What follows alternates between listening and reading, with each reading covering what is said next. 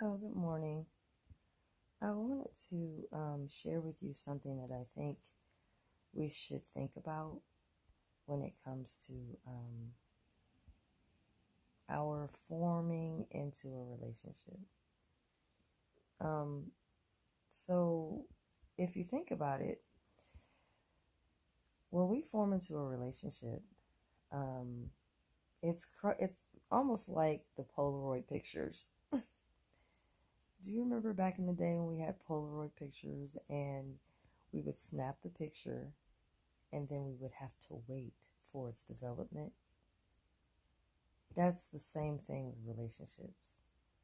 We are doing a lot to make these relationships work to fit into the dynamic we want to structure our life in.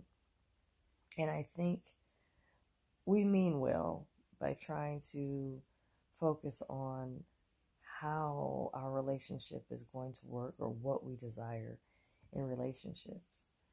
And I think it's fine, but I also think it's very imperative that we stop for a minute and realize that when we used to take Polaroid pictures, we would have to take the picture and then we would have to wait. We would have to wait to see what it's going to look like, what it's going to develop into. And so that's a very good example, I think, with the confines of relationships. When we first start to become in a relationship, a lot of times we want to start making plans and doing things and starting to get the relationship to form the way we want it to form. And is it going to be this? Are we going to become that? And then we begin to do what? We begin to rush it, which is very symbolic to what we used to do with the Polaroid picture when we would shake it to get it to hurry up and develop. And we would shake it as hard as we could because we thought if we shake it, the picture would come in quicker. Is that the truth? I don't know. But that's what we thought when we were young, trying to get those pictures to hurry up and develop. The same thing we do in relationships. We tend to want to rush to develop it. We want to rush to claim it. We want to rush to be what we say we're going to be. We're going to verbally express where we're at with each other. And so I think it's important that we, that we think about, first of all, whatever we become and become designed to, whatever we develop and become, it happens on its own. You know, we can't rush a baby to be here. A baby develops in the womb in its own time. We can't go in there and start elongating our children's arms and legs before they're ready to develop. You know what I'm saying? We can't try to rush and create things before it's time. So we need to be mindful that applies in relationships. Relationships by design have to create what they're going to be on their own. So as we're, developing into certain relationships, I know that currently we have a lot of conversations about monogamy. We have conversations about polygamy.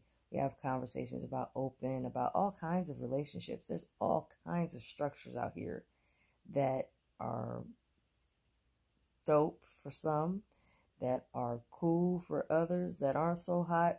There's all kinds of styles of relationships, right?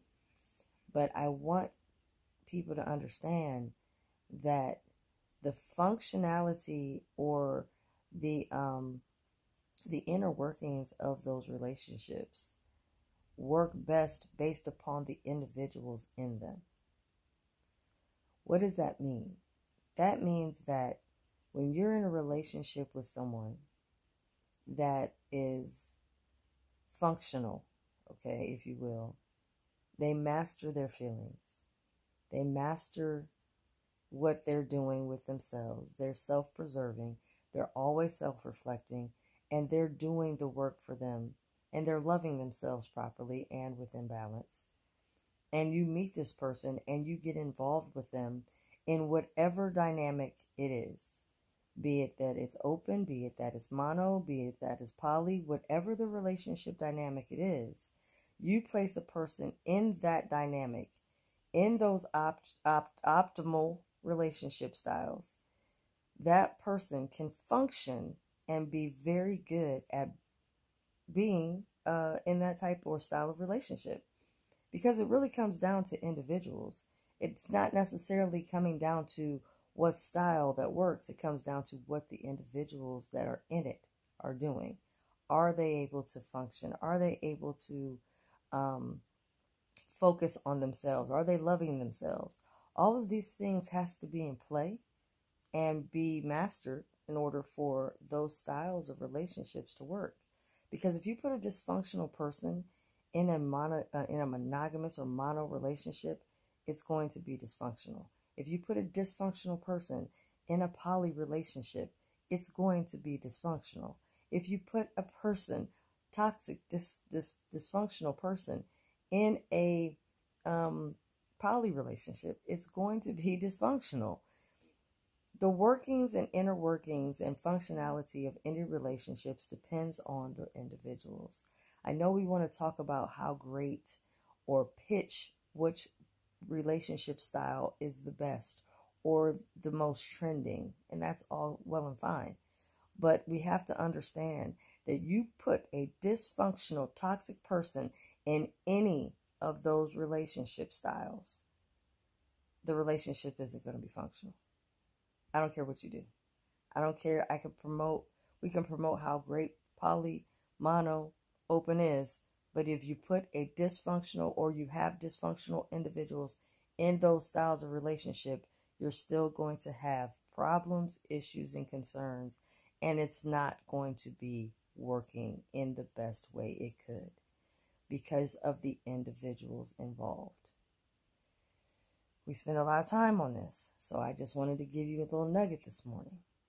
Be mindful, okay, that no matter what type or style of relationship you are in with someone, if you are not functional and able to master your feelings, you're not able to master how you function and self-reflect, the relationship styles, I don't care what they are not going to be functional or harmonious.